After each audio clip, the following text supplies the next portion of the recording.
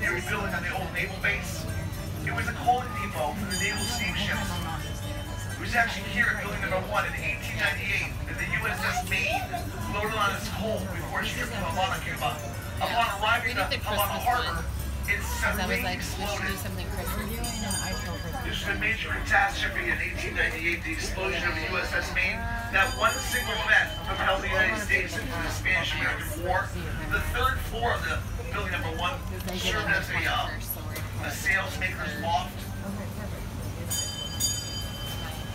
There's two parts of Key West. We have Old Town Key West, which we're in right now, and we'll go into New Town Key West, which we'll talk about when we get over there. But this is Old Town Key West. There's another building that goes by a number on the immediate right, the Red Brick Building. It was originally the Customs House. It housed the Customs officials and also the Post Office. There was a circuit courts that were in there, and also the district courts were housed in there. These days, the Museum of Art and History is very well done. I hope you have a chance to see it. As we move forward, if you look to the right, there's a tin building. This is the Mel Fisher Maritime Museum. Inside that museum are exhibits that contain treasure of Spanish galleons, most notably the Atrocia in the Santa Margarita, which are two Spanish galleons that sunk in a hurricane off the Florida Keys in 1622. Mel Fisher, the treasure hunter, he went on a 16-year quest to find the Atrocia in the Santa Margarita. Every day he would rally his crew by saying, "Today is the day." Finally, on July 20th, 1985, he found the Atrocia. Then soon afterwards, the Santa Margarita. You know, it was actually his son who found the ship. To date, they've brought them $400 million worth of treasure, and they're still bringing it up even today. A lot of that treasure is on display inside the museum. They can pick up one of the silver bars. When I say silver bars, they're about that long, about that thick. It's inside a wooden box. You can pick it up. You can't take it with you, but you can pick it up, you know. It's interesting. You want to check out some treasure. And this is stop number 1A, the Harry Truman Little White House. Harry Truman loved Key West. He spent 11 working vacations here in Key West for a total of 175 days. These are the presidential gates. They were installed in 1906. They only open for sitting presidents and former U.S. presidents. They've opened for President Truman, obviously, and President Eisenhower, President Clinton, President Carter, President Roosevelt, just to name a few. If you go behind the sidewalk, maybe half a block down, the entrance to the Harry Truman White House is on the left. Key West, Harry Truman loved Key West. Key West loved Harry Truman for sure. There's plenty of presidential libraries around the country.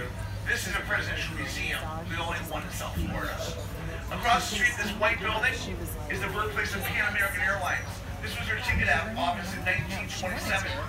Pan Am started an international seaplane service, transporting both airmail and passengers to Havana, Cuba.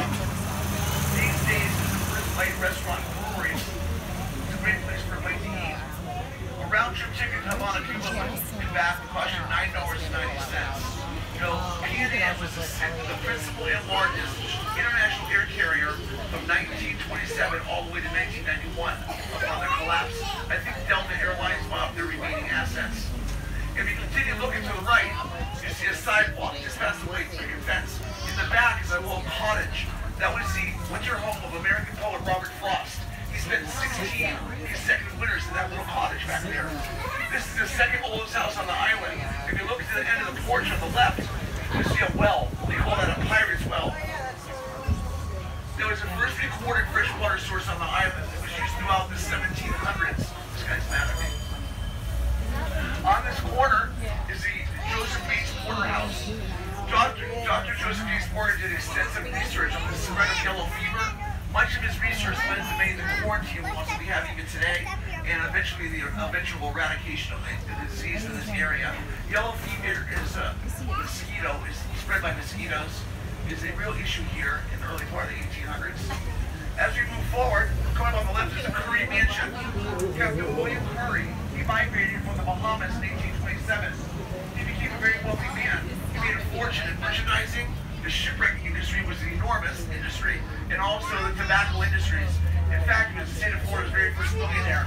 Upon his passing in 1897, he was the wealthiest man in the whole state of Florida. He left a significant inheritance to each one of his children, and they went on to build beautiful mansions around the island. I'll point out some of those to you as we go along the tour. His youngest son built a tool in his estate upon his passing. He toured to the crowd. You know these kids. They moved out in 1909. As we move forward, on the left is the Kemp family home. It's way more extensive than it looks. It takes you a half a block to the left, the Kemp house. Richard Kemp, he was one of some of the more successful sponging families on the island. Sponging was another big industry here in Key West. The sponging industry. The Kemp released sea turtle was named in honor of Richard Kemp. He discovered this species in 1880. On the right is our current federal building. It houses the Customs and Immigration Services. Key West remains the official port of entry into the United States. You want to get up there? What's interesting, this was built in 1931. What's interesting about it is that the facade is made of fossilized limestone. You won't find another one like it because dredging has been banned on the coast of Florida entirely, not just Key West, the entire coast of Florida. So they were grandfathered in. Fossilized limestone, very interesting. So this is Caroline Street. In the back of the early late 1800s, early part of the 1900s, this is a very rough part of the island. It was known for lots of trouble. Even if you weren't looking for trouble, chances are you were going to find it anyway on Caroline Street. There's an establishment right on the next corner. It's called the Red Door Tavern. It opened up in 1969. Yeah, it was known for lots of fights and lots of trouble. They nicknamed it the bucket of blood. That's how bad it was. The rumor has it that the doorman would search for the door before you went inside. And if you didn't have a weapon on you, well, then they would supply you with one. They just wanted to make sure you had a fighting chance anyway. It's now Ladies Boutique. There is the corner. The Red Door Tavern. The former Red Door Tavern.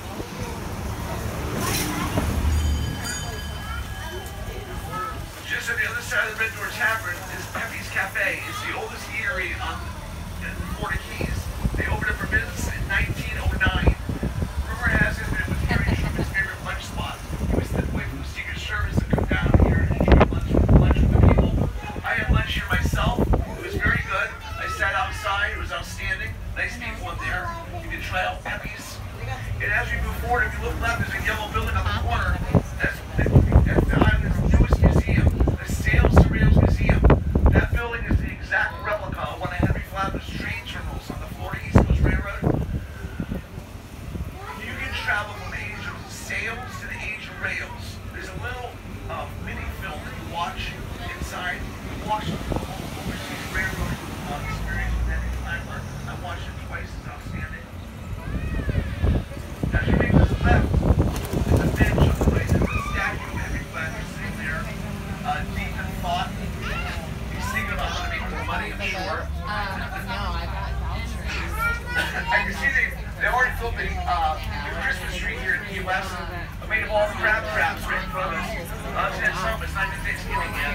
I don't think they took out lights on after Thanksgiving, so that's it. It's finished. Here's stop number 2, Max Seagard, our historic waterfront district. We're going to come down here on Thanksgiving night and look at the lights. We're going to be around for Thanksgiving. This is one of my favorite stops because I love the waterfront. There's a boardwalk back there called the Harbor Walk. It's a wooden boardwalk that goes all along the historic waterfront area. People say there's nothing to see back there, but I found it very interesting checking out the charcoals. Okay, I might keep Maddie with you, but I'll take Eddie. There's a restaurant behind this Max Seagard. It's called the Boathouse. I had lunch there 3 days ago. Unbelievably great. It's right on the water. The people are very nice there. Bye, guys. Julie. Welcome aboard. There's also an area called the Turtle Corral, which is nothing more than a turtle pen that housed sea turtles where they were on standby to make turtle soup out of them and turtle steaks. In 1972, the sea turtle was added to the endangered species list. So no soup for you. But it sounds good. I don't want to. I don't think we should do that. I want it. Don't tell anybody I said that. Those pink shells are conch shells on the right. They're Key West pink conch shells. It's still conch, C-O-N-C-H, but it's pronounced conch, like conch on the head. Welcome aboard. They're very good eating conchs. Welcome aboard. For those of you just joining us, my name is Bailey. I'm going to be your conductor for this Motion tour, welcome aboard. Eddie, you're gonna have to get off. Pick a seat, any seat, do the best you can for seating. People will come and go, and then you can adjust your seating as we move along. This next mural, see how the lady's taking a picture in front of it? It acts like a postcard. It says greetings from Key West. So you can stand next to it like these folks are, take a photo of it, and you can send it to your friends and family. It's better than a postcard you can buy at the shop, because of course you're in it, right? You know, and take a picture with it. Right here. Picture in front of the. And speaking of murals, on the right is the Whaling Wall. Robert Whaling sent on a quest to create 100 murals across the United States and internationally. It depicts marine life, indigenous of the area that he happens to be in. This is number 52 of 100 that Robert Whaling completed. You'll notice there's not a lot of whales in this mural. That's because there aren't a lot of whales at the Florida Keys. This marine life that you're looking at is indigenous to our area. You can see there's a conch shell right there. Robert Whaling's very first mural was in Laguna Beach, California. His 100th mural was in Beijing, China. He was the official artist for the U.S. Olympic team. Over on the far right-hand corner is a little Scooter Work bar that also sits right on the boardwalk I was telling you about. It's nice down there. They call themselves the last little piece of Key West. They boast the earliest happy hour on the whole island, 7 a.m. That is early. They say you can't drink all day if you don't start early. That's pretty cool. But if you're drinking at 7 a.m. shit, sorry, you need to stop drinking from the day before. It's just my opinion. You know, Caroline Street is no longer a rough area. It's now a very nice area. In fact, people are falling all over themselves to buy up the property along Caroline Street. I can't say they blame them one bit. Didn't have a cheap bumper like this. I like it so much. Back on again, Caroline Street. You're about to see the public seafood restaurant in just a moment. It was formerly the single fish house and ice plant. At one point in time, it was the largest ice distributor plant out in the entire country. Fishermen and shippers are bringing their daily catch, have it cleaned, iced down, packed in boxes, and shipped to destinations all over the country. Is it because Mom's holding you? I'll hold Daddy. Another restaurant sits around the boardwalk, which I think is very cool. Some of the scenes from the movie License to Kill, the James Bond movie, were filmed at this particular restaurant. And they have valet parking. It's always a plus here on the island.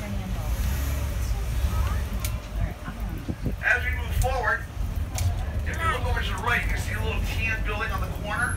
This is Jimmy Buffett's recording studio. He's actually an active studio. He's still recording here all the time. I guess Kenny Chesnick has been recording there recently. They say he lives off the harbor part-time in the wintertime when he's his yacht. On the left is Kermit's Key Lime Pie. Everything Key Lime, Kermit is your man. You have to try it at least once while you're here, you know. You can see a picture of Kermit in the front door. That's him. Just like him. You know, Key Lime Pie is a vegan like a lot of people think. It actually looks like a piece of cheesecake. If you run across any vegan Key Lime Pie, I don't know if we'll make it or not, right? On the next corner is Big Red Brick Building. It's the former Curry Tobacco Warehouse. It's one of the first buildings, one of the few buildings that survived the Great Fire of 1886. The Great Fire of 1886 was devastating. It burned up 50 acres and burned for 12 hours straight. It's a very suspicious fire, but we'll talk more about it later on in the tour. This is now the Hemingway Rum Company Distillery. They offer tours of the facility, which include rum tastings. Outstanding. Our next stop is coming up, stop number 3. You can walk up to the Concord Public Seafood Restaurant or check out Kermit's Key Lime Pie. Or you can walk up to the Hemingway Sloppy Joe's Bar, which is Ernest Hemingway's favorite watering hole. It's a block up on the left. It wasn't serious, and it wasn't. No. And then you can come back here when you're ready, and you can rejoin the tour right here. There's a drive-by every stop right now, every 30 minutes. But then, like that one happened. 1 second, ladies. Hold on 1 second, okay? Hold on. It works just like an elevator. Just like an elevator. Is there any seats back there at all, guys? Is there one seat in the back? No seats? Okay, we only have 2 seats available. Is it just you guys all together? Oh, is there one back there? Okay, we have 3 seats. 2 together and 1 in the back. Just do the best you can for seating, and then people will come and go as we move along. Oh, okay. No. There's no rush. Stay with me, you know. Oh, you did.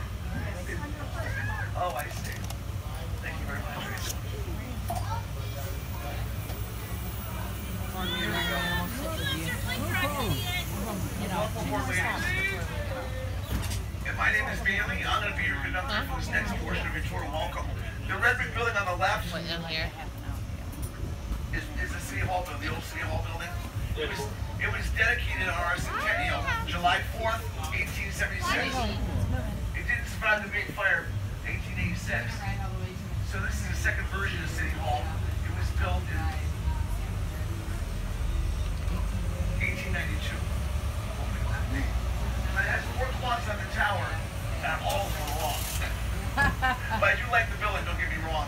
I like the staircase. It's granite. You don't see a lot of granite on the island. And also, I like the wrought iron work. This is called wrought iron filigree. Not only the gates in the front, but if you look in the back, the stairwell going up, we need more wrought iron. Reminds me of New Orleans. Here it is, you guys, one of the more famous landmarks on the island, Sloppy Joe's Bar. This was Ernest Hemingway's favorite watering hole. He was very good friends with Sloppy Joe Russell. They were fishing partners, and they frequent trips to Havana, Cuba together. You know, Ernest Hemingway even mentioned Sloppy Joe's Bar in his novel, Citizen's Kane. Some of the best photographs I've ever seen of Ernest Hemingway, he ain't king on the walls inside this establishment. If you go for any other reason, you should go in and check out the photos of Ernest Hemingway, the very rare photos. The original Sloppy Joe's brick when there with the yellow sign, it says Captain, 2 ways to lose. That was what the original Sloppy Joe's was. And the landlord tried to raise the rent by $1 a week, which was obviously $4 a month. Sloppy Joe Russell coming down to that. Bar school up to this location in 1937. It's been here ever since. Ernest Hemingway had an interesting life. You know, he tried to join the army in World War I, but he has such poor eyesight that he was rejected. So he joined the Red Cross and became an ambulance driver. Even though he was an ambulance driver with the Red Cross, he was still getting significantly wounded. He's also a reporter and covered World War II, which is of course a reporter. We're going to take a look at Duval Street, famous Lower Duval. This is where our festivals here, Hemingway Day is here, the Cultural Republic Day festivals are here, with wine festivals and music festivals are held here as well. This is named after the very first governor of the state of Florida, William Pope Duval. And there's 117 bars and establishments on this one short street alone. There's so many bars and establishments, they sort of stacking on top of each other. Here's a good example in the hall on the right. Here's the Old Tavern on the first floor. The second floor is the bar on the left. And on the third floor is the going to be 3 different bars and establishments stacked on top of each other. Here's a moment on the left to come one of the 3 mansions that I mentioned it, Captain William Curry. At the time of his passing in 1897, was the wealthiest man in the whole state of Florida. He left a significant inheritance to each one of his kids. And he went on to build 2 mansions around the island. A couple of those mansions were on our left. One is the Hard Rock Cafe. It was built by Captain Curry's son, Robert. It's one of the oldest Hard Rocks that we have ever seen. And to the right of that is another mansion, the Helling House. Lord Helling. I have like the water and stuff. He married Captain Curry's daughter, Eleanor. And on the right side is the oldest house on the island. It dates back to 1829. It was occupied by Captain Francis Watlington and his wife and 9 daughters. The guy had 9 daughters. Lucky guy. The Watlington children didn't have far to go to school because this is the oldest schoolhouse on the island. It dates back to 1846. If you look on the top on the second floor, you can still see the old school bell hanging there from the balcony. On the left is St. Paul's Episcopal Parish. It's the oldest Episcopal parish in South Florida. That's the 4th version of St. Paul's. The first 2 parishes went down in a hurricane. The 3rd went down in the Great Fire of 1886. And this was built in 1919. The doors are always open in St. Paul's. That's their motto, you guys. You can see the doors are open. Here's set number 4 in the Hotel. It's the tallest building in Old Town Key West. We're still in Old Town. Here's stop number 4. You can shop around Lower Wall Street.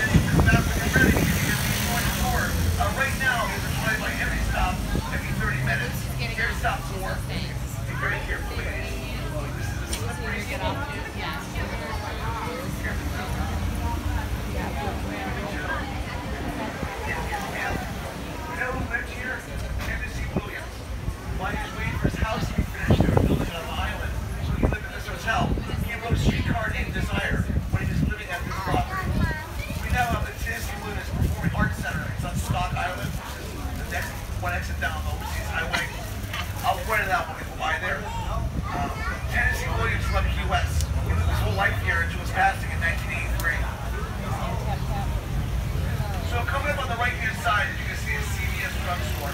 I usually don't talk about CVS drugstores, but this building was a former Crest 5 and dime department store. Does anybody remember Crest? They dominated the United States in the early part of the 20th century. They were in every corner of Crest 5 and dime department stores. Samuel Henry Crest. And if you look on top of the CVS building, you can see the old Crest sign still up there.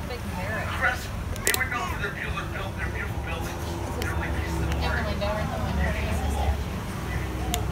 Crest 5 and dime department stores was on and off. You know, movie and watch from there. All right.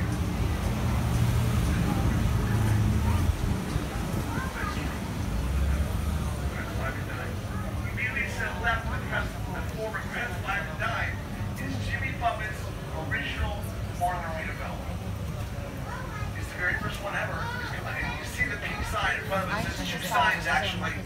The pink sign is the gift shop, souvenir shop. There's a darker sign behind the pink sign, which is the actual restaurant pub. You can still get a cheeseburger from Paradise in there. I guess every once in a while Jimmy Buffett will show up there and start performing randomly. Here you have to put their probably stuff. Cheeseburger from Paradise here. It's right here on the right. And just immediately to the left of the original Jimmy Buffett's Margaritaville is the San Carlos Institute. It dates back to 1871. It was founded by human patriots who wanted a place to inspire and plan for Cuban independence. Jose Marti, who a lot of people refer to as the George Washington of Cuban independence movement, he would give rallies speeches there. That's designed, that building is the exact replica of City Hall in Havana, Cuba. On the left is the old Strand Theater. It's been converted into one of the most upscale Walgreens I think I've ever seen. When you go inside, it's still the drugstore, right? On top of that architecture, the top is called local architecture. Very popular in Havana. And on the corner right here is the Pegasus Hotel.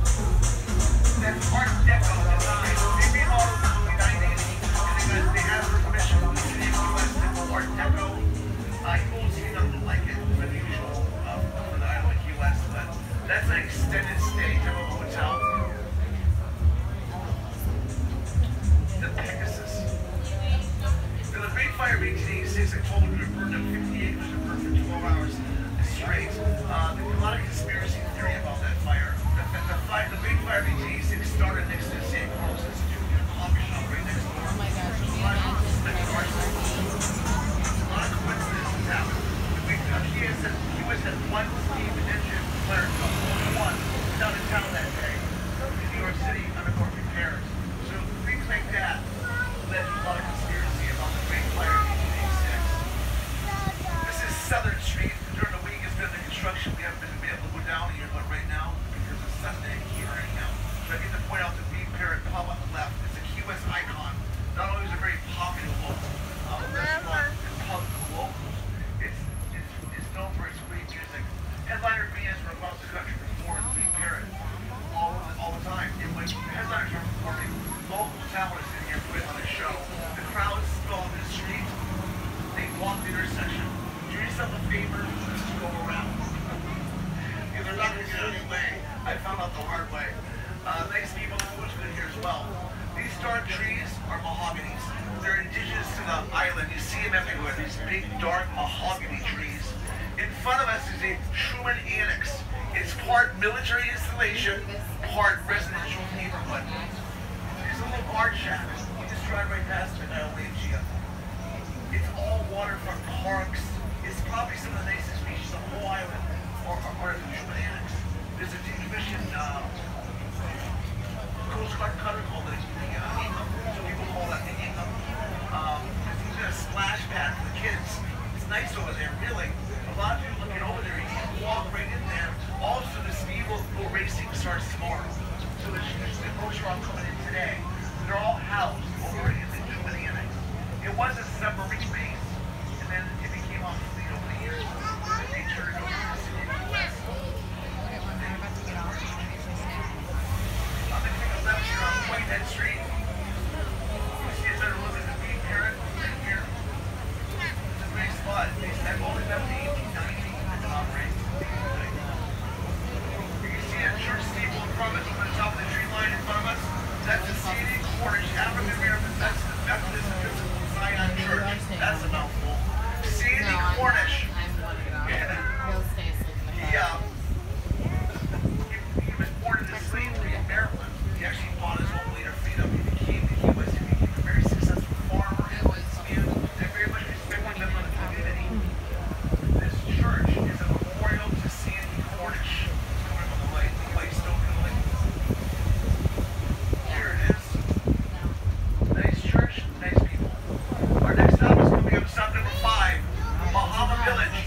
one of my favorite stops because the Ernest Hemingway home is a block up on the left-hand side, which is probably one of the best tours I've taken on the whole island. And across the street from that is the Key West Lighthouse and the Key West Lighthouse Keepers Quarters right across the street.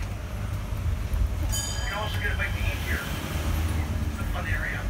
Here's step number 5, Bahama Village.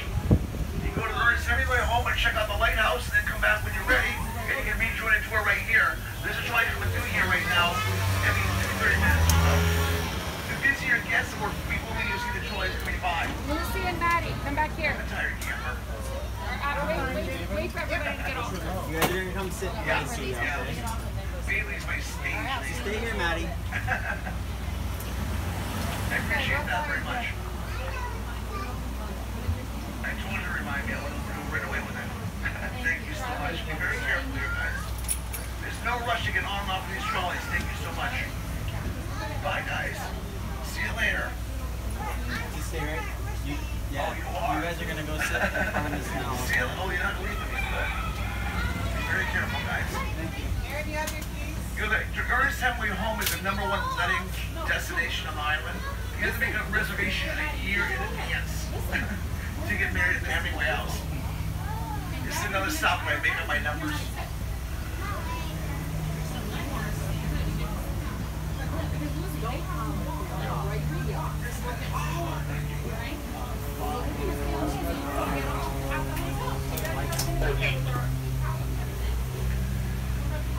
Oh, so here, you Sure, of course.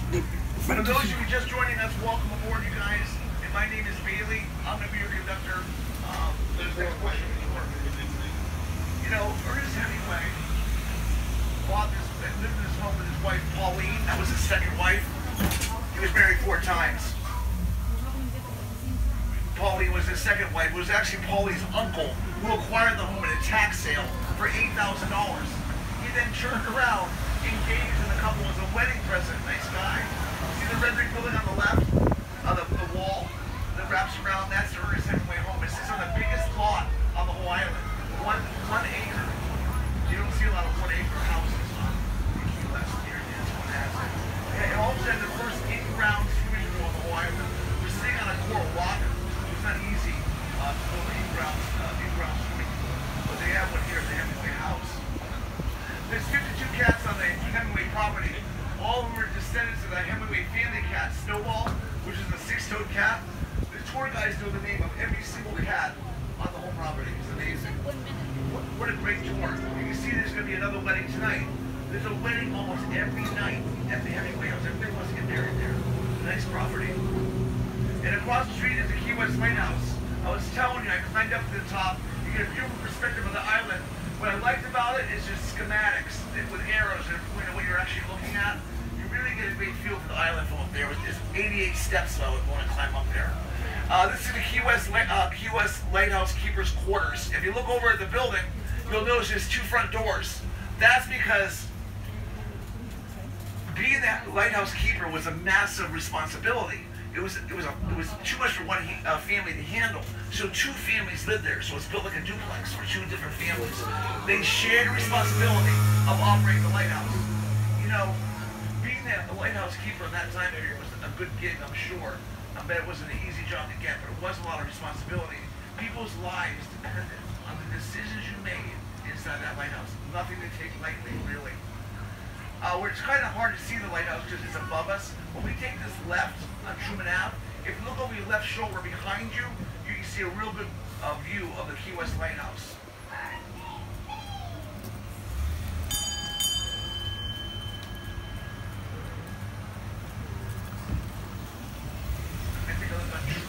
So look over your left shoulder behind you, and you get a real good view of the lighthouse. The original lighthouse was built 4 blocks down on the waterfront in 1825. It was lost to a hurricane. These houses on the left are called shotgun houses. All the rooms share a common hallway, and the front door and the back door exactly lined up. So if you open both the front door and the back door, you can see right down through the house, like looking down the barrel of a shotgun. They were designed this way for ventilation purposes. We're on Truman Ave. Many of the streets here in Key West were named after former political leaders that had a significant influence on the island. like Harry S. Truman, for example. Remember, he spent 11 working vacations here for a total of 175 days. Truman Ave turns into Roosevelt Boulevard.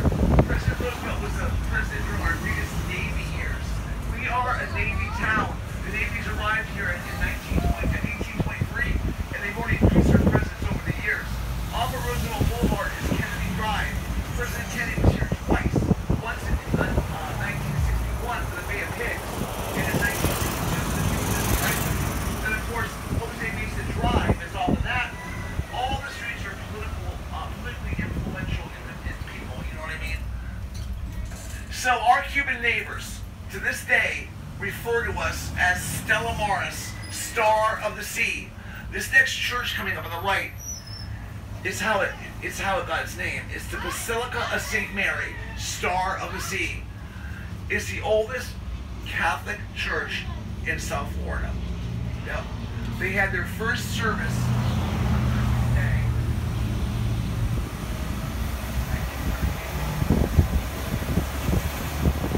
I'm gonna look up that date.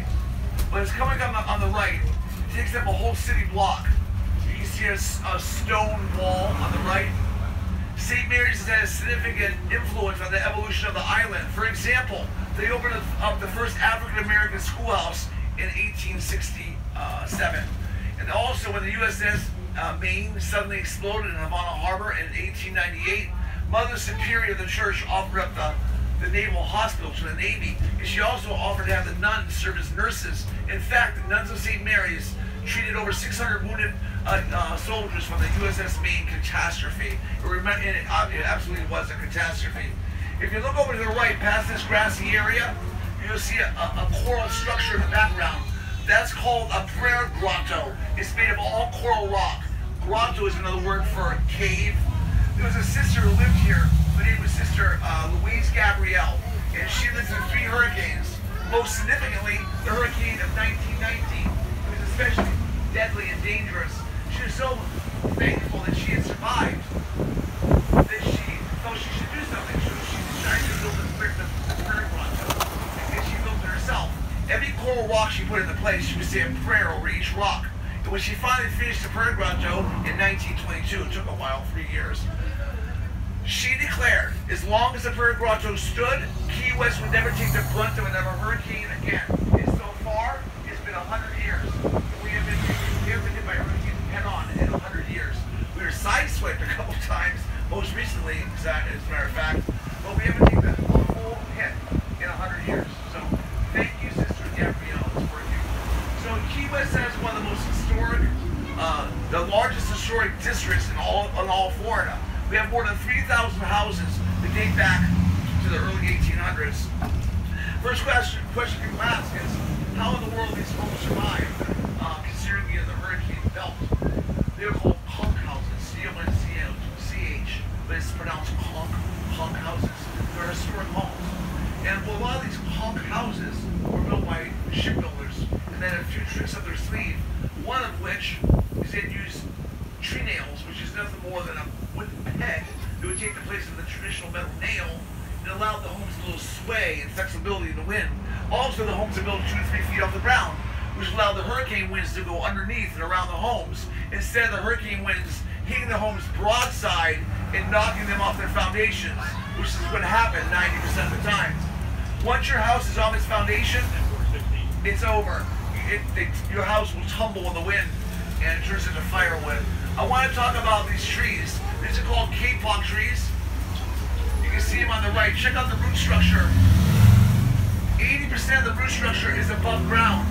Very cool trees. I love them for my backyard, although my backyard's not big enough, but very cool trees. The kapok trees. Here's a good example of some conch houses on the left.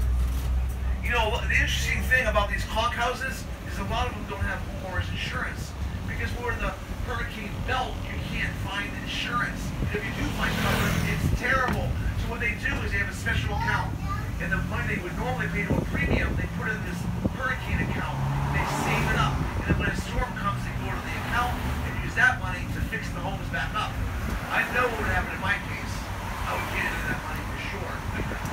Something would happen, and I would tip into that money. By the time the hurricane came along, I'd have $8 in my hurricane account. This is a Eduardo Gatto. He was a very prominent cigar manufacturer here in Key West. He was very good to his employees. He built them this park so they have a place to relax on their days off and spend time with their families. At the time of his passing, he turned the land over to the city of Key West. The stipulation that always remain a park, which you can see it still is. We're now transitioning into Newtown. We'll talk about Newtown in just one moment. But right now, I want you to take a look to the left. The Flying Navy building is the tallest building in Newtown, Key West. That was the former naval officer's quarters, and now it's a naval hotel. Good luck. They have their own hotels. Good luck getting a hotel room around here most of the time. On the left is Trolley Row. Anything fishing, you guys. Day trips, night trips, half-day trips. These guys take you fishing. You know, a lot of people will come to Key West every year just to go fishing. There's always been great fishing off the coast of Florida, and it's still the case even today. You know that we have 600 variety of game fish in the Florida waters. Charter Boat Row is way bigger than it looks. If you take a left in the corner, it goes another block and a half up to the left. On the left is called Garrison Bight. The definition of a bight is a body of water surrounded by land with one narrow entrance way that goes in and out. That is a bight. If you look to the left, you see the little opening at the end, which allows the boats to come in and out. Bridge went over that, which allowed the overseas railroad trains to go right over the bridge. And on the other side of these houses on our left were ships. The train cars would be loaded right off to the ships and off to Havana because they would go. We used to trade freely to Cuba, and it wasn't that long ago. Back prior to World War I, it was home to the Mosquito fleet. This is a fleet of small, very maneuverable boats. They're very fast and very, very fast ships. Mosquito boats, they call them. They were here to rid the Caribbean waters of piracy. It was a real issue in that time period. You know, if you're not interested in fishing, you can still go down to Charter Boat Row and late in the afternoon. You can watch them bring in the daily catch. Our next stop is coming up, which is stop number 6. It's a courtesy stop at one of the hotels. We have 3 of them on our tour.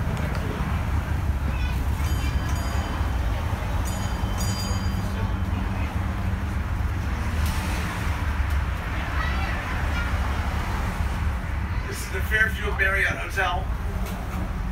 I saw the biggest iguana I've ever seen on the island right here 2 weeks ago. It looked like a schnauzer. You guys know what schnauzers are? I don't know if you guys have encountered an iguana since you've been here on the island, but if you haven't, you're going to, because they're everywhere. The locals don't like the iguanas. They're not indigenous to the island, and they eat up all the shrubbery and the gardens. So if you find an iguana that you really like, feel free to take them home with you. You don't get any complaints from the locals about the iguanas. I was telling you, they refer to this area as Newtown, Key West. Be very careful here. Thanks very much. I appreciate that very much. There came a time when the Navy decided we didn't have nearly enough land, and they wanted to expand the island of Key West. So they started dredging on the perimeter of the island, and they pulled up a substance called marl, M-A-R-L, marl, and it's a combination of snail, sand, and coral. Well, it dries like cement, and they poured it into the lower lying swampy areas on the perimeter of the island, and it continued for years, and it expanded the size of Key West by 1/3. So they refer to this area as Newtown because the land is relatively new. It was never here before.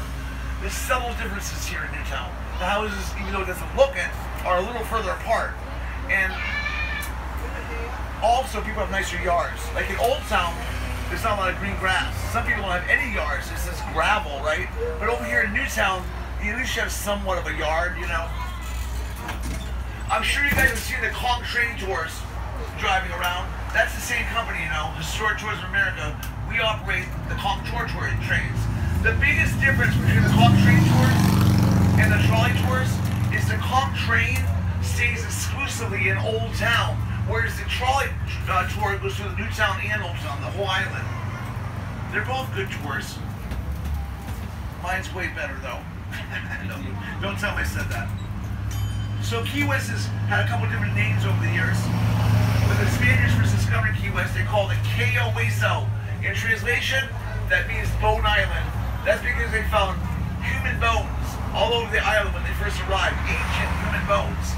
So they called it Cayo Hueso. These bones were presumably from warring Indian tribes from hundreds of years ago.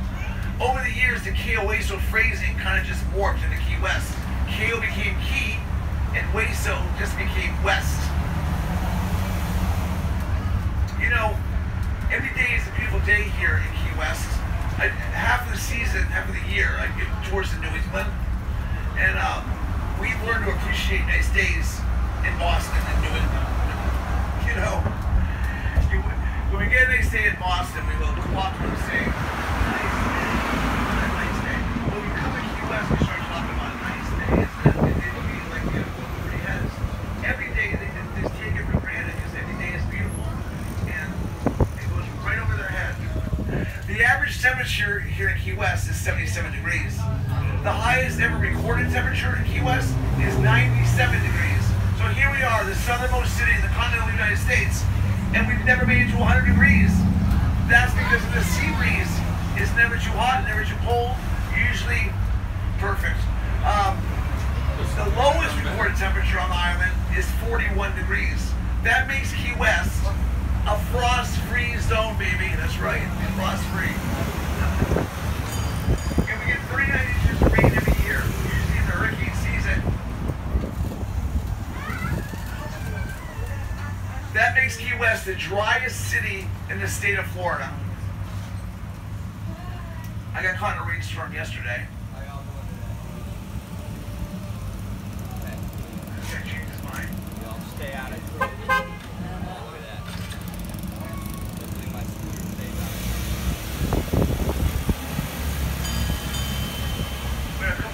On the island yesterday, both of them involving car on bicycle.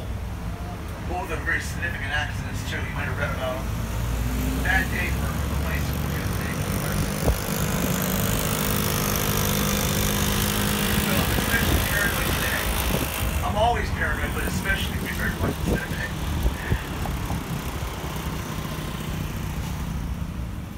My wife and I had dinner here at the Stone Crab on the left. It's a great atmosphere, and they have like a body of water right there. They farm fish. I guess they have their own fishing boats. And they go all day. I never refused to go in, but I wasn't prepared for how much it costs. I'm not one to complain about bills. But I'll tell you, when I saw that bill, I just, really? That was good. It was fun.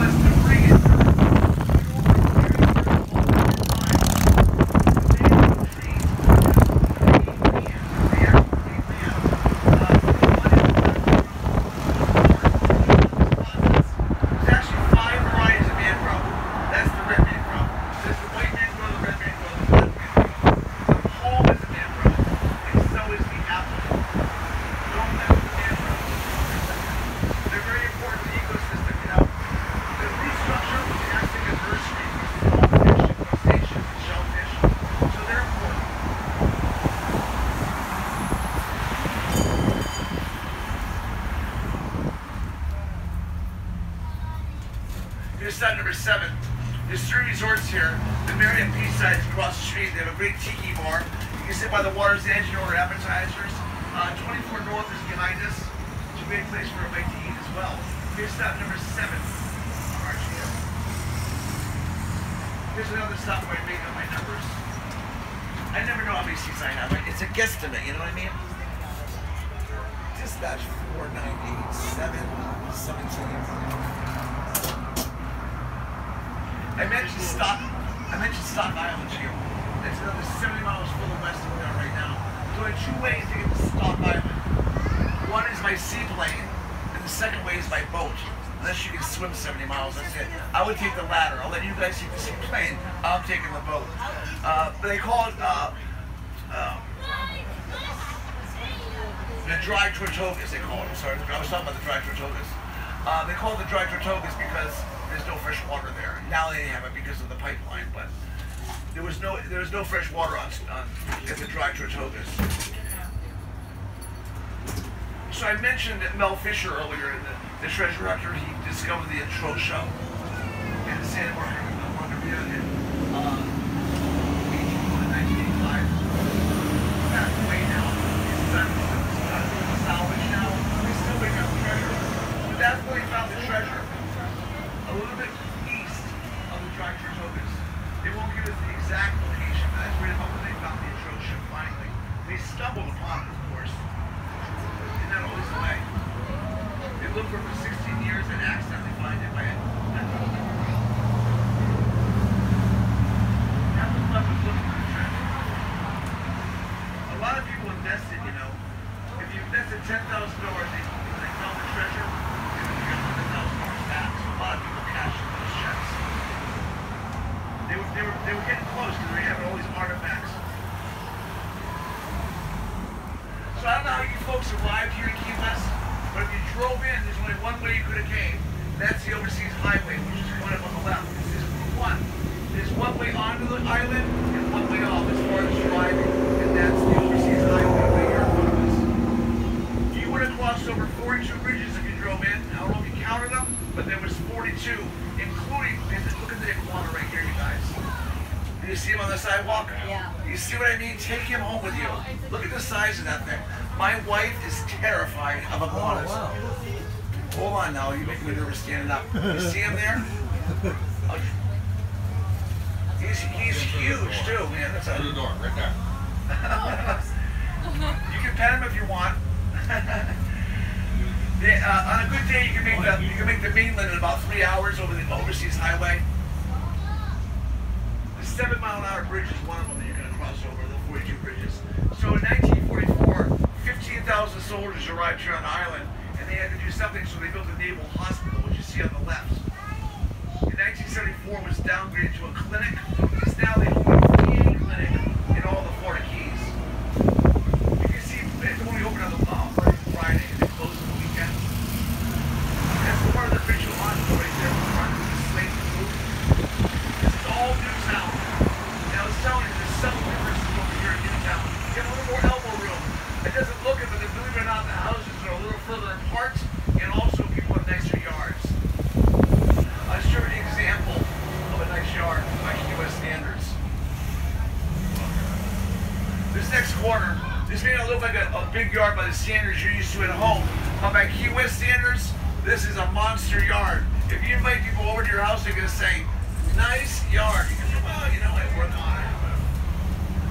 I want to show you the Riviera Canal. The canal goes through the whole island, from one end all the way out the other end. If you look down to the right as you get to the top of the bridge, you can see what I mean. A lot of times there's a lot of kayaking tours that go down through here. They refer to this canal as the Gold Coast. There you go, to the right. They call it the Gold Coast because it's the high rent district. It costs a lot of gold to live down there. If you're going to live in Key West, you definitely want to live along the Gold Coast. Another form of gold here on the island are the shrimp. They call them Key West pink shrimp, and they refer to them as Key West gold is because of the value of the shrimp, you know. Apparently this variety of shrimp, Key West pink shrimp, they're very light sensitive. So in the daytime, they swim to the bottom of the ocean floor and they bury their heads in the sand. They only come out in the evening time to feed. So most of that fishing, stripping activity that you see here happens in the evening hours. If you go to the left recording, like this is some of the mass of the shipping fleet there in Key West. There's more man countries on the left. This fence on the right I don't like. I don't like the barbed wire part. The reason it's there is because this is the back of the airport. I understand. I just don't like the barbed wire. Sorry. A lot of people think this is the Atlantic Ocean. It's actually the Straits of Florida. It's where the Gulf of Mexico and the Atlantic Ocean come together. And they merge together, it becomes the Straits of Florida. It's 90 miles to Cuba from right here. You guys want to go to Cuba? Here's another one of our courtesy stops to Hampton Inn.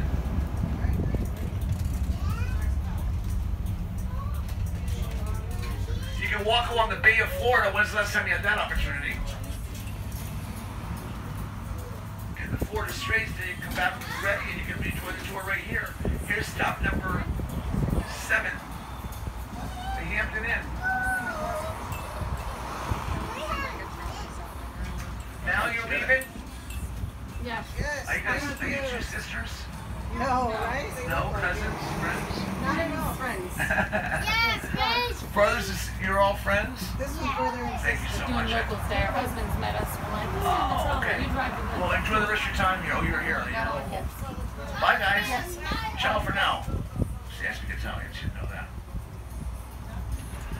Well, usually, I drive over this little house, but obviously, I'm not going to make it.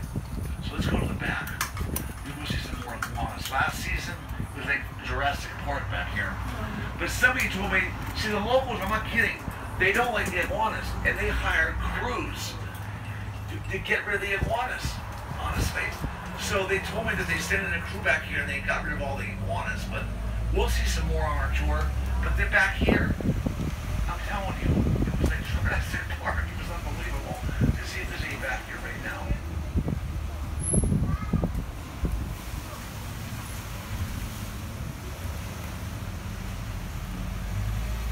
We already saw a real big iguana. That thing was huge. The one I saw at Stuff 2 weeks ago was twice that big. Just running across the road. There's some real big ones.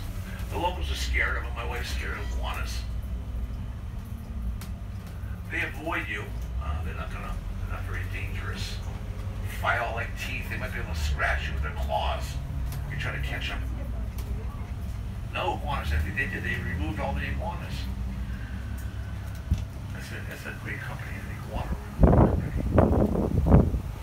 You know, so actually, to me, the Gulf, the Atlantic Ocean is actually behind us. The Gulf of Mexico is in front of us. So they merge together right here. It becomes the Straits of Florida. It's actually 110 miles to Havana Harbor. But if you get within 90 miles out close to Havana Harbor, 15 miles away, you'll get a personal escort the rest of the way in, I'm sure. They'll be happy to see you. To me, that looks like a postcard. Isn't that beautiful? But there's something missing, isn't there? It's the waves, the surf. Like Miami, Fort Lauderdale, the Palm Beaches. You have that crashing surf waves that come in every few seconds. We don't have the waves. That's because about 5 miles out, there's a barrier reef. Is the largest living coral reef in North America and the 3rd largest living coral reef in the world. It acts as a natural breaker. So it knocks out all the waves. So by the time the water reaches our shoreline, this is what we get 98% of the time. Not 100% of the time, but almost always. You think that's the lobsters? Listen to that. I want some lobsters. So this is what we get because of the barrier reef. This is our sub number 9 coming up. It's the East Martello Civil War Fort. They constructed it in 1862. It's now a museum. They say it's haunted. You guys believe in ghosts? Yeah. You do? Yeah. Well, they say Chucky the doll. What movie is Chucky from? Chucky the doll's in there. The original Chucky doll. The inspiration for the movie. Is that Halloween or what's the name of that movie? I don't watch scary movies. Too scary for me. Sorry. this is not number 9, but the Chucky doll is inside there. They tell me. Not one single iguana. I can't believe it. We'll see some at our next stop for sure. Oh, I see one iguana. Next, behind the anchor, against the wall, he's got his back to us, but his head's sticking up out of the grass. You see the iguana in the grassy area. Again, if you find an iguana that you like, feel free to take him home with you because the locals, you'll get no complaints from them. Unlike the chickens, I'm sure you folks have seen the chickens all over the island. The story with the chickens, they came over with the original Cuban refugees. The Cuban people were escaping civil war in their country in that time period. So they brought with them livestock, including the birds. Not only as a food source, which it was also part of their culture, and that would have been cockfighting. Cockfighting was enormous in the Cuban culture in that time period. So Key West never liked the idea of the cockfighting, even from the very beginning, but they tolerated it. And then we became a bird sanctuary, along with the other 800 islands off the Florida coast. We're all bird sanctuaries. They outlawed cockfighting. So all the birds were released into the wild. And the birds you see now are descendants of the original birds that came over with the Cuban refugees. And they're protected by law. It's against the law to hassle a chicken. If you chase the chicken, it's a ticketable offense. They can write you a ticket up to $500 for chasing a chicken. They have the Key West Code Enforcement Officers. They have white cars with a big blue emblem on it, and they enforce these bylaws on you. Absolutely. So don't mess with the chickens. Take an iguana, but leave the chickens. All right, enough about the chickens. What? What's this? Are you coming with us? No. No. All right, she said, get out of the way. This is the Key West International Airport. The pilots give us a hard time. They say the name is longer than the runway. That's a little bit of an exaggeration. It's very user-friendly, especially when you compare it to other airports around the country, like Atlanta, for example. It's not so bad. You make an abrupt stop and a very quick descent. It's a great airport. I want to talk a little bit more about the reef, the barrier reef, the coral reef out in the horizon. It's 170 miles long. It runs from Key Biscayne, Florida, which is just next to Miami, all the way through the Florida Keys, out to the Dry Tortugas, which is another 70 miles further west than we are right now. It's the 3rd largest reef in the world. The largest coral reef in the world is off of Australia. Then the 2nd largest reef is off of Brazil, and we are number 3. Back in the 1600s and 1700s, this is an extremely busy shipping lane. I mean extremely. 200 to 300 ships a month would come through the Florida Keys on their way to different destinations around the world. This is back when navigation was crude, to say the very least. They would navigate by the stars, and they'd have no way to predict the weather. They could be sailing into a hurricane, and they would not have a clue. At least 2 ships a month, on the average, would crash onto that coral reef. These were wooden gallons, so they didn't fare well when they crashed on the reef. This led to a very long-lasting and very lucrative industry in Key West called shipwrecking. It lasted for 60 years, and the money was just pouring in. The shipwrecking industry, there were 60-foot towers along the waterfront's edge. People that were in the towers were watching the coral reefs for just such an occasion. One of the galleys would run up on the coral reef. The person in the tower would yell down to the people on the ground, "Wreck ashore! Wreck ashore!"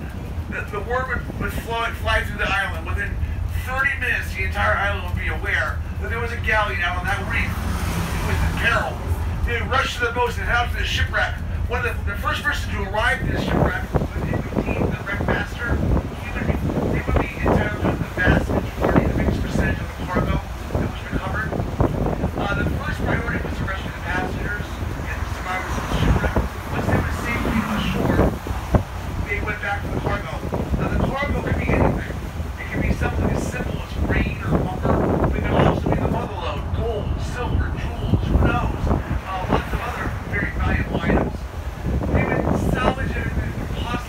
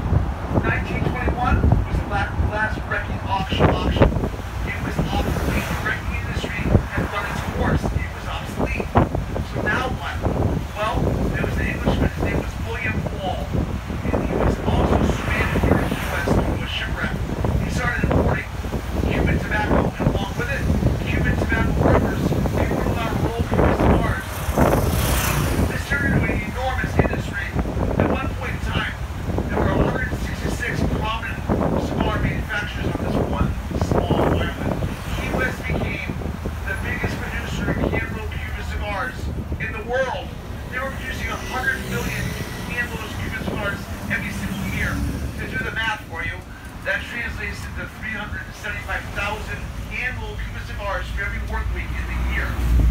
They employed one half of the people that lived here on the island in that time period. What ended that industry was the Great Fire of 1886. It wiped it out overnight, completely. All the cigar manufacturing now these days happens around in Tampa, but it used to be Key West in a big way. So shipwrecking was now obsolete. The cigar industry was going down with a tragedy. So now what? All you had left was sponging. Natural wild sponges grew all over the ocean floor off the Florida Keys. I mean, they covered the ocean floor.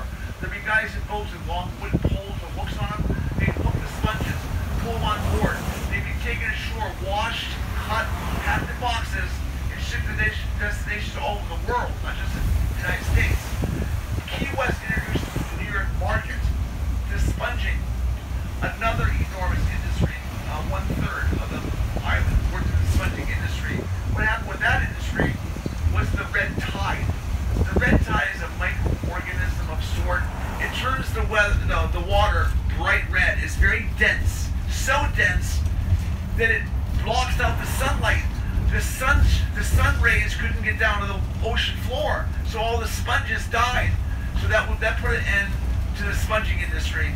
So Key West went from being the wealthiest city per capita in the continental United States for half a century to one of the poorest. Now it's all about tourism, people visiting the island. Key West gets 1 million visitors every year, and believe me, this economy in Key West is geared and built around people visiting the island. It's everything right now. This is called the White Stone Bridge on the left. Some people call it the unfinished bridge in Cuba. It's actually a fishing pier, very popular amongst the locals. It's famous for its sunrises, whereas Mallory Square, where the tour started, is famous for their sunsets. This is sunrises here at the White Street Pier. You got an artisan market going on here on every Sunday. They have the artisan market. Locals, you can put on there to show their wares. There's a lot of artists here on the island. A lot of stuff is handmade over there. It's fun to walk around. This is called Higgs Beach, Higgs. Coming up on the left-hand side is the African American Cemetery. You know, in 1860, the U.S. Navy intercepted 3 ships off the coast of Florida, and they were involved in the illegal slave trade. They rescued 1,400 passengers, men, women, and children. They were brought inland, given food, water, medical attention. Unfortunately, because of the terrible conditions on the ships, 300 people didn't survive. So that memorial is dedicated to people from that incident in 1860. This is the West Martello Civil War Fort, fresh shooting the East Martello. The construction began on this Martello in 1861, but was rendered obsolete before it was ever finished. That's because the invention of the rifle cannon. When they talk about a rifle cannon, they're talking about the inside of the barrel of the cannon is spiraled. It's called rifled. It makes a cannon ridiculously accurate, right? Well, it rendered that building obsolete before it was ever finished. It's now occupied by the Key West Garden Club. It's a tropical paradise in there. The former Civil War fort. On the left, this sand that you see is imported from the Bahamas. All of it. Well, 80% of that sand is from the Bahamas. The other remaining 20% is from the northern part of Florida, like Panama City. Nice beach, man. Looks like a nice beach shades. Let's go to the beach, man. Here's a Casa Marina Hotel. This beautiful property, the construction began. That means that translation that talks about the sea, the Casa Marina. But anyway, construction began here in 1918. They opened the doors on New Year's Day, 1920. It's constructed of poured concrete, 22 inches thick at the base, and then it narrows to 12 inches thick at the very top. It was built this way to sustain hurricane winds, and I can tell you it very much does that. The room rates here at the Casa Marina were considered very high for that time period, $8 to $12 a night, and that included all meals. And that wasn't a lot in that time period. You know what else was expensive? Was the train. The train was $4.75. A lot of people could not afford the train in that time period. Let's go take a closer look. The building also included a 750,000-gallon water cistern underneath the base of the building. They would collect rainwater off the roof. This is how the guests got running water in 1920. The water cistern is still in use even today. He says they use it for the irrigation of the landscaping, you know.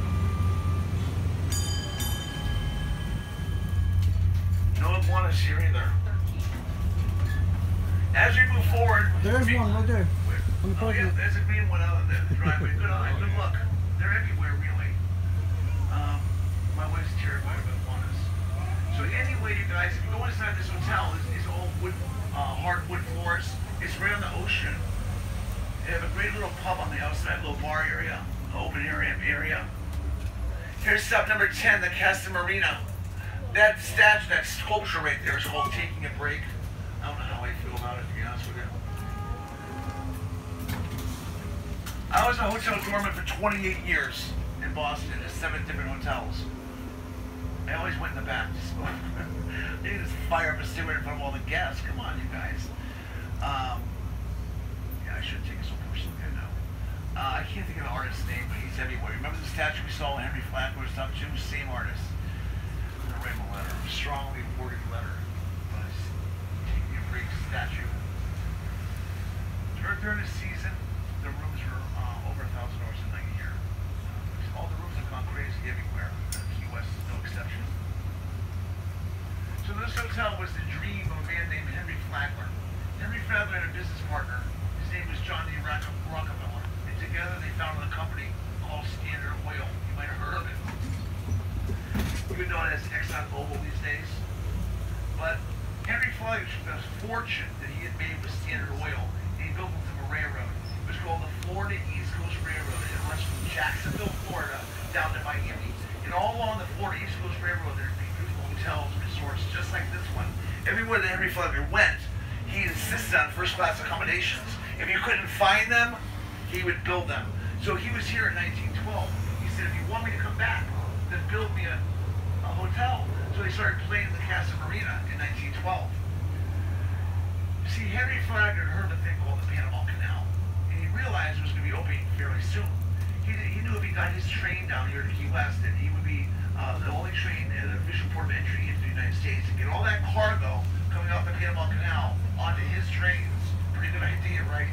Well, the media didn't think so, and neither did the general public. They called it Flagler's folly. They said you cannot build a railroad over the ocean. It's impossible. Henry Flagler went out and hired the best engineers in the world, and they ran into major obstacles. Hurricanes, labor issues, disease. Every time the engineers would run into a dead end, they would get a hold of Henry Flagler, and they would say, now what do you want us to do? And you know what he would say? Every single time, proceed to Key West. That would be his answer. Henry Flagler arrived here on January 22nd, 1912, on his very own overseas railroad. He had done it. He had put it all wrong. He arrived at Great Van, the whole island turned up and cleaned out and celebrated. Even part of the Cuban military personnel were here to congratulate Henry Flagler. The mayor in that time period, his name was Mayor Fogarty. He hosted a lavish lawn party for Henry Flagler that lasted for 7 consecutive days. The school children had written a song for the occasion. So when Henry Flagler got off the train in 1912, the school kids were singing to him. And Henry Flagler said, I can hear the children. I just can't see them. See, his health was already failing. It turns out that was the only trip Henry Flagler ever made to Key West at one time in 1912. He passed away in his estate in Palm Beach just 11 months later. But the overseas railroad trade, it prospered. Very profitable, very long-lasting. It was taken out in the great hurricane, Labor Day hurricane of 1935. It wiped out the overseas railroad. So Key West was once again separated from the mainland of the United States of America. So fortunately, because of the foundation of which the overseas railroad was laid upon, they used that foundation to reconnect Key West to the mainland via the overseas highway in just 3 years. But really, the business didn't come back to Key West until the early 80s. That's back when they were giving this land away. It was before 1980. It was practically giving it away. Now, good luck to buying any land here in Key West. That's when this company, the people who own this company, they bought all this land out of college when nobody wanted it. It was, you know. Henry Flagler, he spent $50 million in 1912 with his own money. That's equivalent to $1.1 billion by today's standards.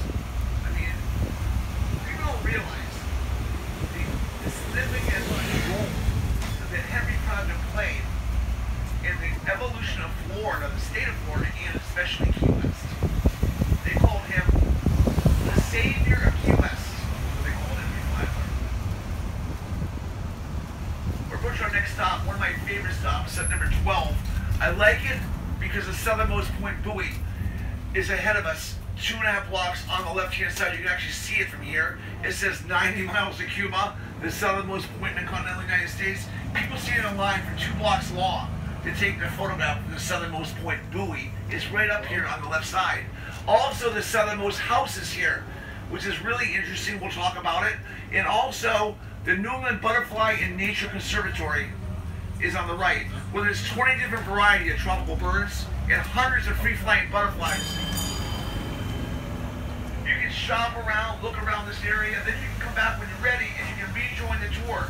Right now, there's a trolley by every stop, every 30 minutes. Here is stop number 11, the southernmost point. Be very careful here, guys. Watch every step. Don't let anybody rush you, okay? I know. We'll talk later. Are you from Miami?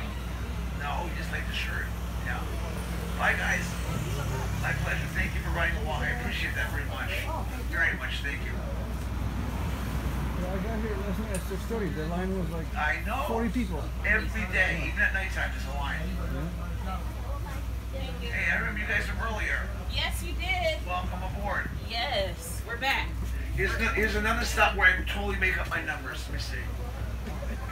Woo. 4, 9, 8, 11, 27. You know, the next house we're about to see is called the southernmost house. It's another Curry mansion. Remember I talked to you about Captain William Curry? At the time of his passing in 1897, he was the wealthiest man in the entire state of Florida. And he left a significant inheritance to each one of his children. They built mansions all over the city. This is another Curry mansion. It was built by Judge J. Vining Harris and his wife, Florida Curry.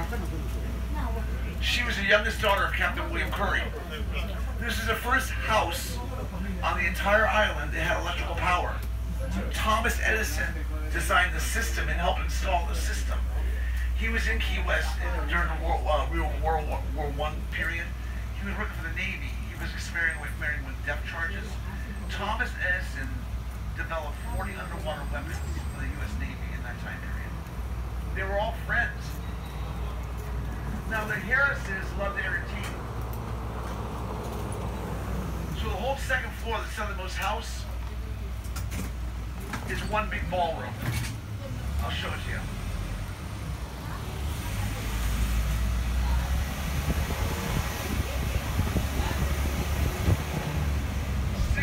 Six American presidents have events at this house.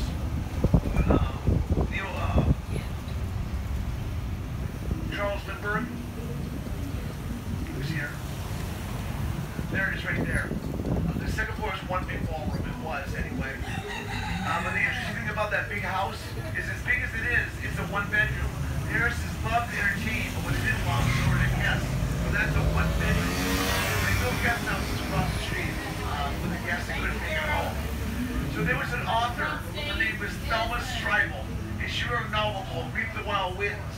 It was a novel about the shipwrecking industry that we talked about. It was made into a movie starring John Wayne. But upon her big success of the novel, she tried to buy the southernmost house. She was flatly rejected. She was really angry because she knew it wasn't about money. It was about social status. And she understood that. So she bought the lot right next door. And she built herself her own house. And look at the sign she put up. You don't want to make her mad, I'll tell you. It says the southernmost house in the continental United States. So she showed them. You know, Read the Wild Winds, the movie with John Wayne, is one of the few movies that John Wayne played the bad guy. This is in line. He took away to take their photograph of the southernmost point movie. That's short compared to what it normally is. It says 90 miles to Cuba, southernmost point in the continental United States, right there. Last season on New Year's Eve, some party revelers lit it on fire. And it scorched. I came by here on New Year's Day, and half of the buoy was completely darkened over by burn. They had them on 6 different camera angles. They were caught in hours. I'm sure they're still regretting that decision. The people of Key West took that very hard. I'll tell you that right now. Don't mess with the buoy and don't mess with the chickens. This is called Gatno Village. Eduardo Gatto. See, he was the #1 cigar manufacturer on the island. Remember, there was 166 prominent cigar manufacturers on this one island. Eduardo Gatto was #1. He built these houses for his employees. He didn't give them the houses, but he allowed his employees to live in the houses if they promised to stay loyal to his company and not go anywhere else. The cigar workers were very well taken care of and very well paid. People would try to steal away your best workers. There are 166 cigar manufacturers on this one island. So I guarantee you, some of Eduardo Gatto's employees, they live in some of these houses.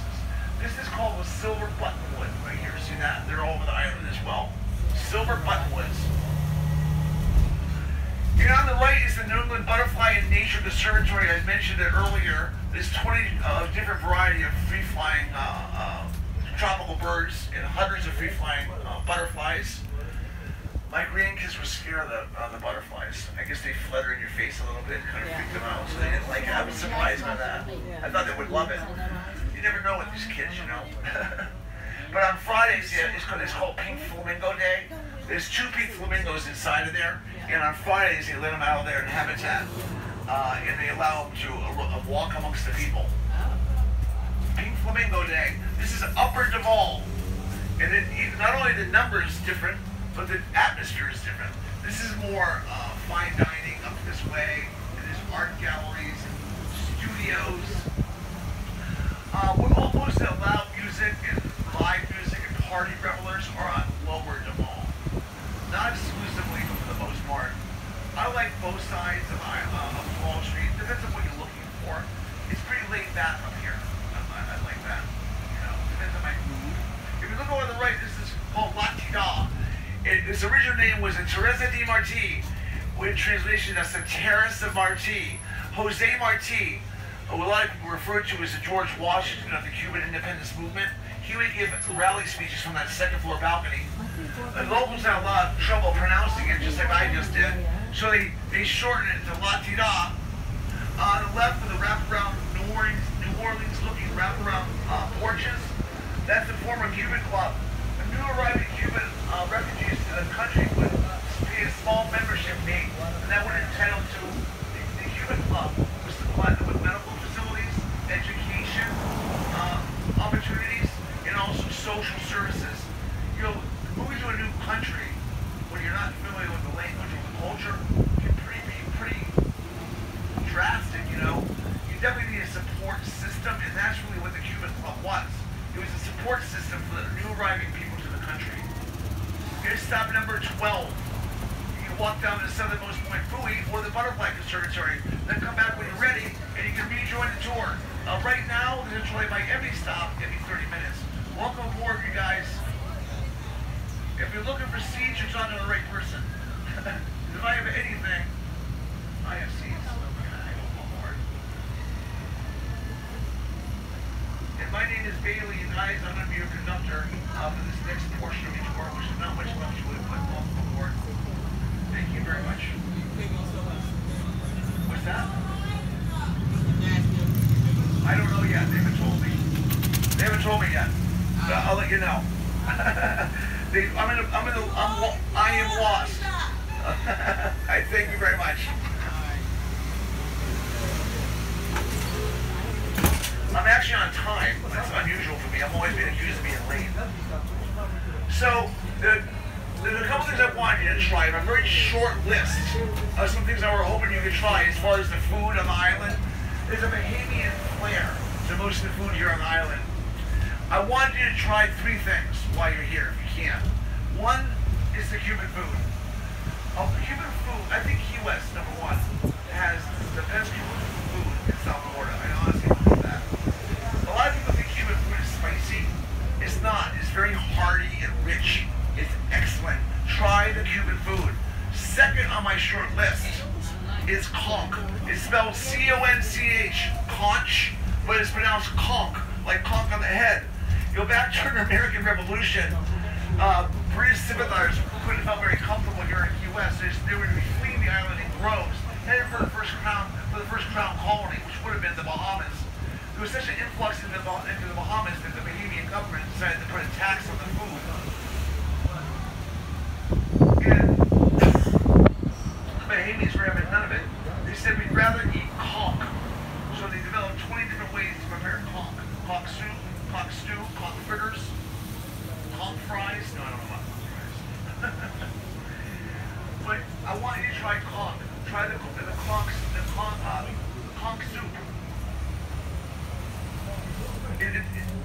It's a different taste than clam chowder. It's the same texture, but it's really good. Conch. These are conch shells right here in the window on the right. Those are called Key West pink conchs. It's a mollusk type of an animal. They're inside the shell, and they crawl along the ocean floor. They're not snails. They're conchs. They're mussels. They're delicious. Very good eating. You had conch, haven't you? She'll tell you. I've had Watch every step. Thank you so much. Thank you for riding along, you guys. Thank you. You can rejoin the tour right here every 30 minutes. There'll be one more trolley by here in 30 minutes, right? One more? Oh, no, you have more than that. How many trolleys more do you have? I'm down to 215. I don't know what you are. I don't know either. See, we're closing early today because of the speedboat races. Normally we start tours all the way up to 4:30, but they're shutting down Duval Street because they're doing the parade of all the speedboats that are coming in. They're all being housed at the Truman Annex if you want to go over there and see them. Thank you so much.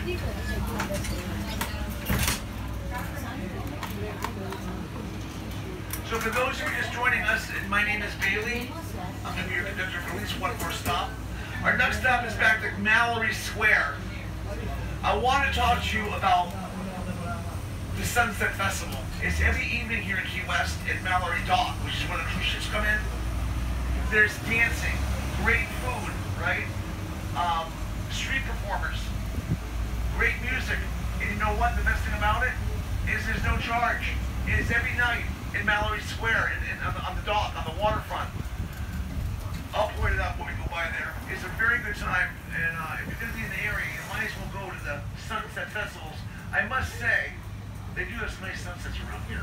I don't know what point in my life I started appreciating sunsets. It happened at the same time frame I started appreciating foliage. It all happens at the same time. But go to the Sunset Festival, you'll have a very nice time, and the price is right. This is, see, it says Fort Zachary. There's a Civil War fort out there called Fort Zachary. To the left, one block ahead, you have to go by a little guard shack. That's where all the speedboats are being housed.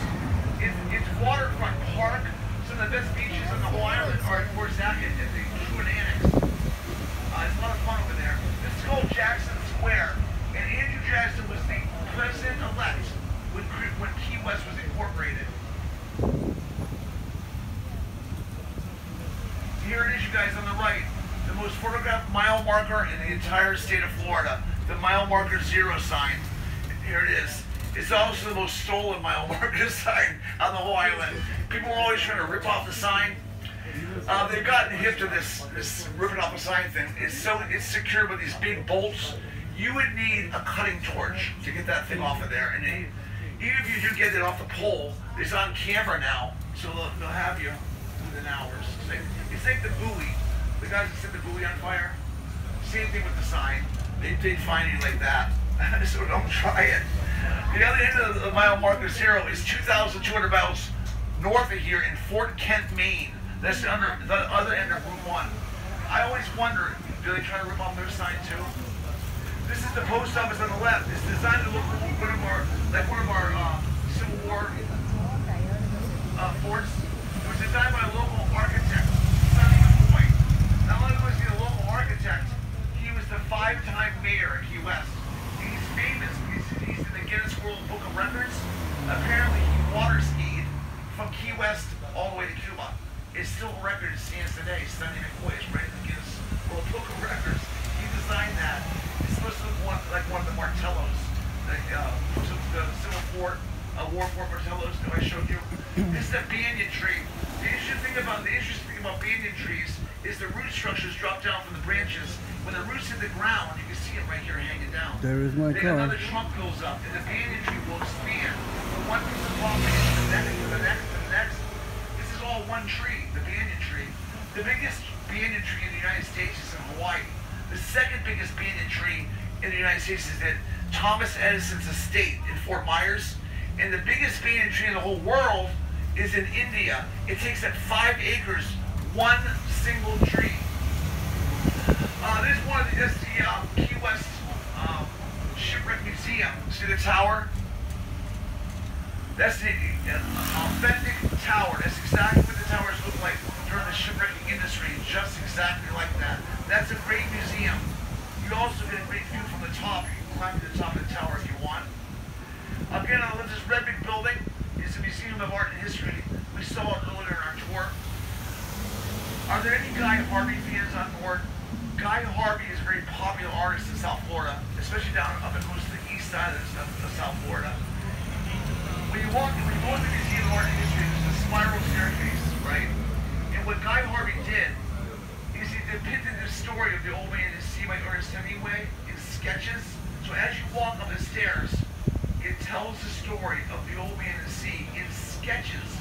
It's outstanding. You have to see it. It's inside the Museum of Art and History. So we're almost at Mallory Square. If you were wondering, Mallory Square is named in honor of Stephen Russell Mallory. He was the one surviving son of Ellen Russell Mallory, who they called the first lady of Key West. She arrived here in Key West, Ireland, in 1823. She lost her husband and her oldest son in the first year that she was here to disease. So her one surviving son, Stephen Russell Mallory, he became a senator and also the Secretary of the Navy. So Mallory Square is named after Stephen Russell Mallory, Ellen Mallory's one surviving son. She was a school teacher, a nurse.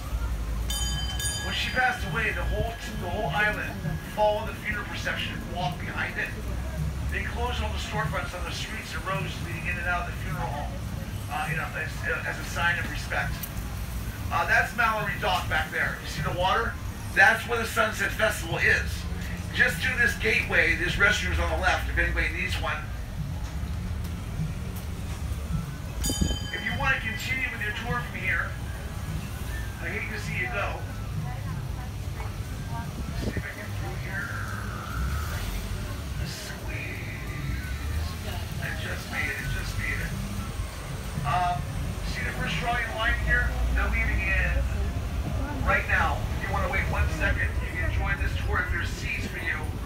Looks like there's a couple seats. I'm 2 minutes behind schedule. All that blabbing away. You might be able to catch him if you hurry right here to the right. And thank you guys very much for riding along and listening along. It was a pleasure having you on the trolley. Enjoy the rest of your time here on the island, okay? You're going to transfer to the trolley to our left when you're ready. If there's no seats, the trolley behind it is leaving right after that. He's not waiting for you. You can take Grace. Grace is terrific. She'll take you. Thank you so much. I appreciate that very much. I really appreciate you driving along with us. We're going to transfer to the trolley across the street, you guys. Transfer to Grace. See the trolley right there? They're taking me on a service right now. So you're going to transfer off of this trolley onto that trolley. Okay? But that's like the same route? It's the same tour with a different conductor and a different perspective on things. Thank you, sir. Thank you. I appreciate that very much. Very informative. Oh, I appreciate you saying that. I do. I really do. Be very careful, you guys.